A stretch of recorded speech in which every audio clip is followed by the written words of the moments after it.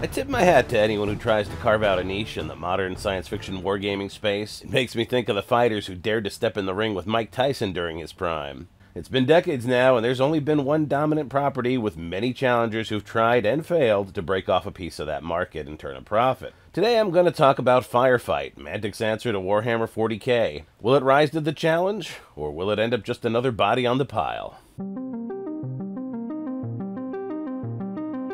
Promo blurb time. Firefight is set in and around the vast galactic co-prosperity sphere. It's an immersive and exciting game of futuristic battles fought on alien worlds. Now, Manitc Games has done a pretty good job of existing alongside the Giant Games Workshop. Their name is well known in gaming spaces. They have several successful lines of models in many popular games. They've recently released their second edition of Firefight, which is their squadron-level combat game.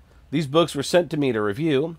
I've read them cover to cover, and I've watched a few battle reports online. I actually left my house and got out into the daylight and went to my friendly local game store to play. Apologies to the Durham Cryptid Hunting Society, but you should know that the real Pigman probably doesn't drive a CRV. And thank you for the trank dart, really took the edge off. I got over to Atomic Empire in Durham. It's a very good store. They use foam table extenders. I've got terrain mats and lots of terrain to use. I brought my crusty old Marines that I painted 15 years ago. My opponent brought their orcs.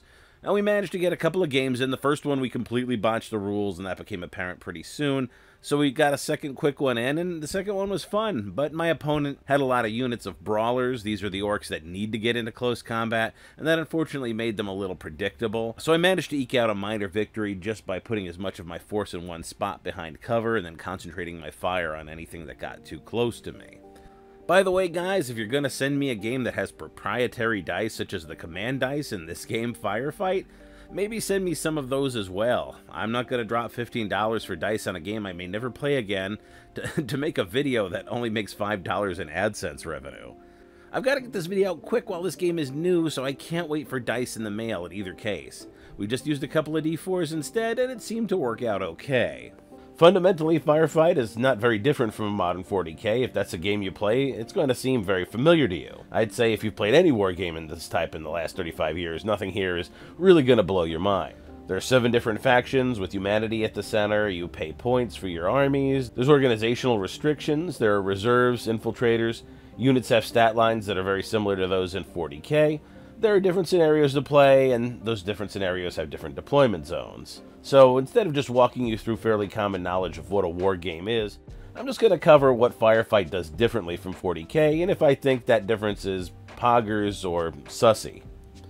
Am I doing this right? Enough framing, let's get into the book. So we're shown the Firefight stat line for units pretty early on, and there's 2 big differences from Warhammer 40K.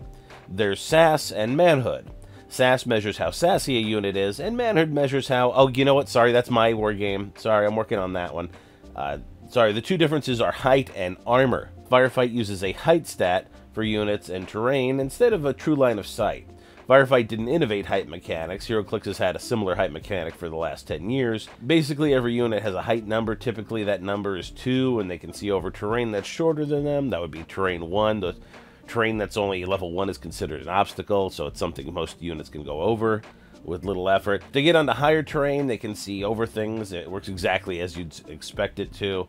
Now, at first glance, height mechanic might seem like a little bit of extra bookkeeping, but it's very intuitive. The strength of it is that since everything is quantified, you can avoid the arguments that rise up from using true line of sight. If you play in a game store, you've probably seen this, or maybe you've even taken part in such arguments yourself. I certainly have. 40K's true line of sight frames itself as kind of an immersive and common sense, but it's really a weird abstraction to begin with, essentially asking you to get down to the level of your models and see if you can see a model across the table, but not if you can only see that model's weapon. That's not good enough. And then you kind of get into how much of that model you can see, or how many of the models of that unit you can see. In reality, that model you're looking at, unless it's a certain kind of zombie or robot, is going to be hunched down, making the most of the cover that he has available, and not striking whatever dramatic pose the sculptor chose to put him in. It's not like the lore says that 40K's universe is populated by floating, heroically posed mannequins or anything, right? Just true line of sight, I don't think that's the best. I think I'm more into this sort of height mechanic, because in Firefight, you can draw a line of fire with a tape measure and make note if that line crosses over any terrain, and if it does, you compare the height of the firing model to the height of the terrain, and from there you determine if a unit's in cover.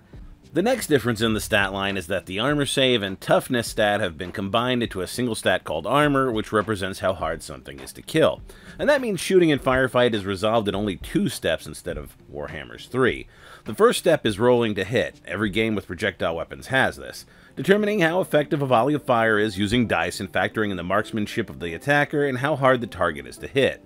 The second step is rolling for damage. Most of the time in Firefight, you're just rolling against your target's raw armor stat, but some weapons have armor piercing, and that reduces the target's armor by the armor piercing value of that weapon. If you roll over your target's armor, they take a wound, and if that's their last wound, they are killed and taken off the board. This cuts out 40K's redundant armor saves, which not only speeds up play, but makes a lot of sense. The 40K armor saves were a holdover from Warhammer Fantasy.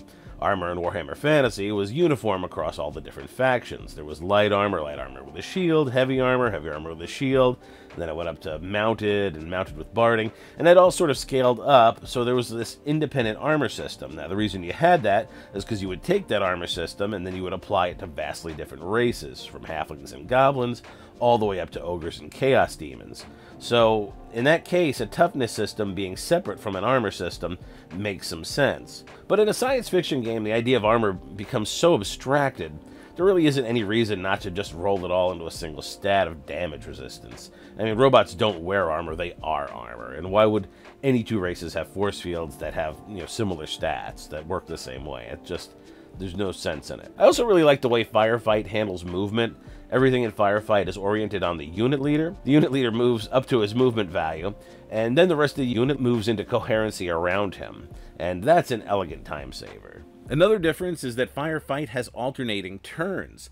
This isn't the only war game that does so, but I prefer it. It keeps players engaged, as your next opportunity to move and fire is always just moments away, and the order you activate your units in offers another level of strategy. You can spend command points in order to move 2 units in a row, and this gives you even more options. It also makes it less likely that you'll have a unit blown off the field before it gets a chance to act if you lose initiative. The Your Entire Army Acts and then My Entire Army Acts model doesn't really feel like the active exchange of fire and assaults you'd see on a real battlefield. I swear the only reason Games Workshop keeps using this is out of sheer stubbornness. Get over yourselves, GW, alternating activations is better in every way. Firefight also uses a D8 system instead of a D6 system, and that means small modifiers like +1 to your attack rolls when charging, or -1 to them when shooting at a target that's in cover, doesn't mean quite as much, and whether that's good or bad probably depends on your personal taste. It didn't feel like a significant difference to me, but at this point in my life neither would Nuclear Winter. There are a couple of different kinds of actions your units can take in Firefight that I don't believe are in current editions of 40K, but may have existed in some form or another in older editions. The first is called Blaze Away. Effectively, a unit can lay down suppressive fire in order to attempt to pin down an enemy unit. The second is called Hit the Dirt, and that allows a unit that's out in the open to make use of what cover there is on the ground. They basically get down and hide behind rocks and stuff. And this costs an action, but it does give them a cover bonus. I guess I should explain pinning was sort of a thing in earlier editions of 40K, basically triggered by big destructive weapons or heavy fire or losing an assault. Basically, they're suppressed, and they take some penalties when they activate. The very first thing they have to do is sacrifice one of their actions to become unpinned. And in Firefight, you get 2 actions per unit, per activation. All of these things are gold to me. I love having tactical options. I like the strategic depth this stuff offers. I've always hated how regular soldiers in 40K could just casually run into fields of fire from horrific alien weapons. For example, like the Necron Gauss Flare guns, which peel your flesh back 1 molecule layer at a time. I mean, in modern combat today, soldiers take cover. They stay behind cover if there's fire coming in. They don't charge. That crap went out during the Civil War.